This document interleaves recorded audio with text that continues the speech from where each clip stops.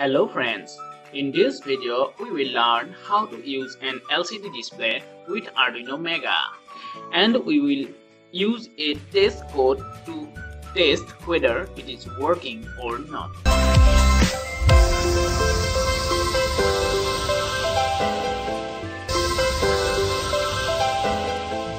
Here is the 16:2 LCD display. It has 16 pins, starting from VSS to cathode.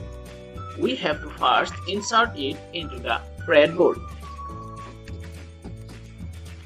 Now we will connect two small wires here, and another one is here, so that we can use this entire row, this black wire row, as ground row and the red wire row as VCC or 5V row. Now we will connect the LCD pin.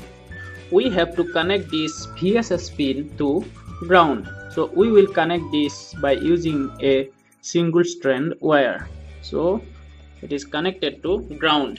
Next we have to connect this VDD pin to this 5V pin, 5V row that we have considered. So we will connect it now. Then we have to connect this VO pin to a potentiometer. We can use this type of small trim pot or this type of preset, or we can use this type of potentiometer. The connections is almost same for all.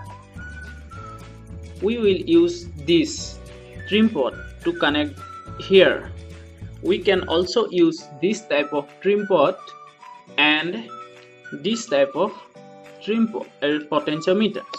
If we use this type of trim pot, then we have to connect this middle pin, that is here, to VO pin, and from these two terminals we have to connect one of these terminal to VCC, that is 5V row that we have considered, and another one to this ground row. Same case for this also. We have to connect this middle pin to this VO, and from these two terminals we have to connect any one of these to VCC and another one to ground. If we use this type of potentiometer, then we have to connect this middle pin to VO, and from these leftmost or rightmost terminals we have to connect any one of these to VCC and another one to ground row. So we will use in this case this one. So we will insert it here, and then we will connect it by using a small connecting wires. We'll connect it to VO pin. Then we have to connect this any one of from this to this ground, and another one to VCC. Okay. Now we have to connect this RS pin to pin number 1 of Arduino Mega. So here is pin number 1, and we will connect this to RS pin. Then we have to connect this read write, that is RW pin, to ground. We will connect it by using a single strand wire. Also we can use this type of jumper wire, that is this type of male to male jumper wire for connection, or we can use this type of single strand wire. Now we have to connect this E pin, that is enable pin, here to pin number 2 of Arduino Mega. This LCD has 8 data pins. Out of these 8 data pins, we will use only 4 data pins. We will use D4, D5, D6 and D7. We have to connect this D4 pin to pin number 4 of this Mega, then D5 to 5, and D6 to 6, and D7 to 7. So let us connect.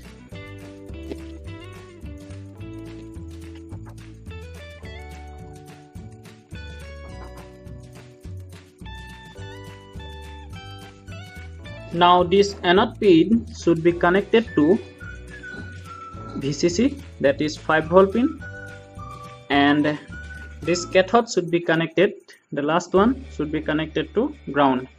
So here at last we have to connect the 5V pin from Arduino Mega to this VCC row that we have considered, and then we have to connect this ground pin of Arduino Mega to ground pin of this breadboard.